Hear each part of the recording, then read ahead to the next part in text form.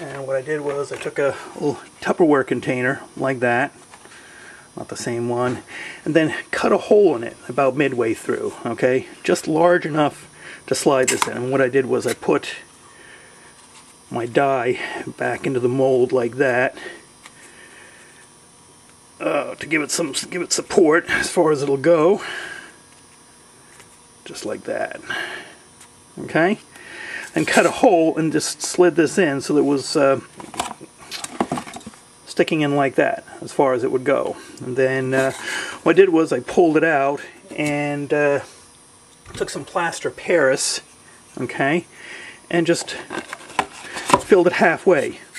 Actually, I kept this in there. That's right, I remember now. I kept this in there while I was pouring the plaster. I just poured it around on either side until it was half full, okay? Kind of get the idea.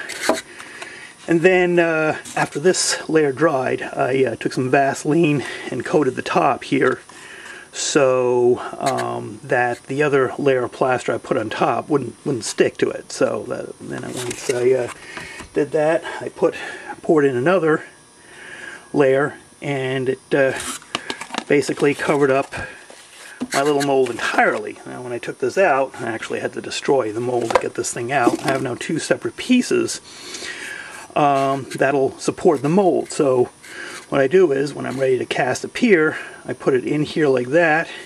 There's one half. And put this on there like that. And then I take a couple of heavy-duty rubber bands and wrap it just to hold it together secure enough. And then, oh yeah, of course, I take my little die out here. Let me get this thing out.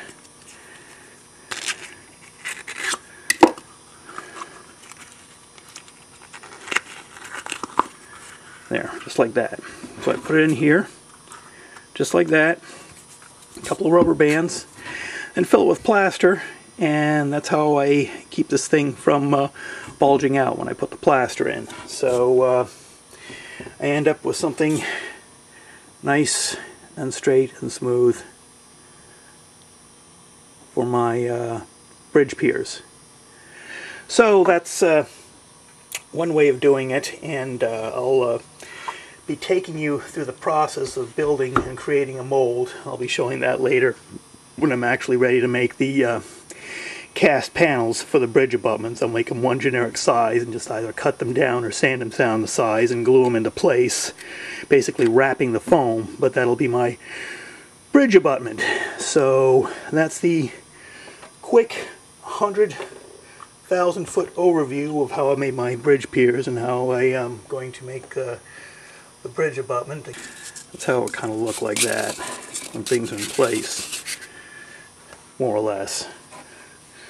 Well, maybe less, but anyway, let me go ahead and start getting all the foam glued in place along here. I just need to keep in mind I'm going to be cutting all this foam away here.